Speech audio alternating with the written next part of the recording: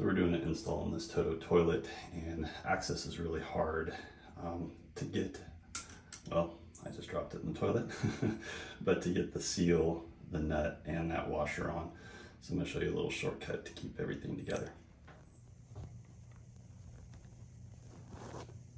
I'm doing a little video on how to this little shortcut. Nice.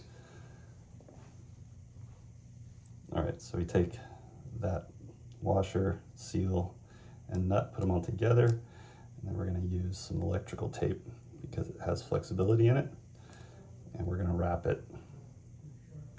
We're going to pull it tight, and that's going to create a stack that will allow me to reach into the back of that toilet and underneath where there's very little room,